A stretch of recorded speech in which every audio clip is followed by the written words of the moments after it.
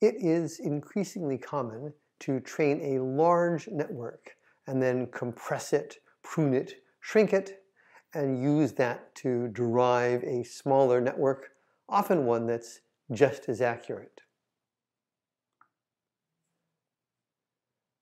Sometimes this is done because one wants to reduce the cost of running the network. Increasingly, people are trying to run deep learning networks on your phones. For example, for on-phone speech recognition, it's important that they be small. You can't fit these massive networks on the phones. There are there's many related techniques, a set which we'll talk less about, which are often called distillation, dimensionality reduction. They sort of feel like a projection or a nonlinear principal component analysis. When I use the BERT language model, often instead of the full BERT, which is really big and has lots of parameters in it, I will use a distill BERT, one where someone has distilled the large BERT neural net model down to a much smaller one that works almost as well, but has far fewer parameters and is useful for that reason. The other thing which we will talk about and you'll experience is pruning, removing nodes, zeroing them out. It turns out, as we will see, that like so much of regularization, it seems to be better to start with a large network and then compress it, prune it, distill it, make it small, rather than starting with a small network and training it. So, how do we compress a network? The simplest way, train up your big network, make it so it fits optimally, then go through and find all of the weights which have a small absolute value below some threshold, maybe the lowest 20% or the lowest 80% of the weights in size, zero them out, hold them to zero, and then retrain the network having those weights zeroed out. And often you'll do this iteratively. Run this 5 or 10 iterations, each time zeroing out the smallest weights. Amazingly, you can often zero out 90% of the weights with no important loss of predictive accuracy. You didn't need 90% of the weights to start with. Well, could you have just trained a smaller network? And the answer is, well, sort of and sort of not. And there's a cool recent paper, we're now up to 2019, viewing pruning as a lottery. So what do they mean? Well, what do they do? Start with a network, train a big network, prune it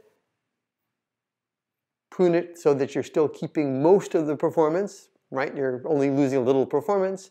Now you've got a bunch of zeroed weights. Go back to the original network you started with, but zero out the weights that you pruned after training, right? So you ran the training, you did the pruning, you got a new network, now you learn only which weights should be zero. Go back to the initial network, train this pruned network with these zeroed weights for the initialization, keeping them zero. It works just as well or better. So we can use pruning sort of as a search to find a solution in this big space, which is one which has lots of weights zeroed out. It's a good search technique. So note that if you knew in advance which weights you should have zeroed, you wouldn't have had to start with the big network. You could have started with a network 1/10 the size, but you didn't know in advance which weights should have been zeroed. So one way to look at this is that the large network is a whole bunch of different networks, subnetworks, right? Different ones zeroed out. It's part of a large space, and there's some random initialization of zeroed out weights, which is the magic lottery ticket. It's the winner, it's the good network. And there's lots of other weights you could have zeroed out that don't do such a good job. Right? So if you can figure out which weights to zero, for example, by this iterative process, you can find this small network. But if you don't do that, how do you guess what the initial network should look like? And I think this is something that we see over and over in regularization.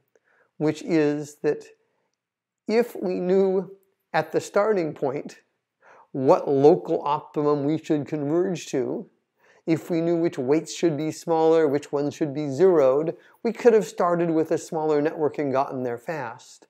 But in fact, what we've done over and over this week is start with a big network and then shrink it, gradually move down, do a stochastic gradient descent, zero pieces out with L1 regularization, do something that takes us to the network, which actually then generalizes well, and that's almost always one that's had lots of shrinkage, for example, by zeroing out most of the weights.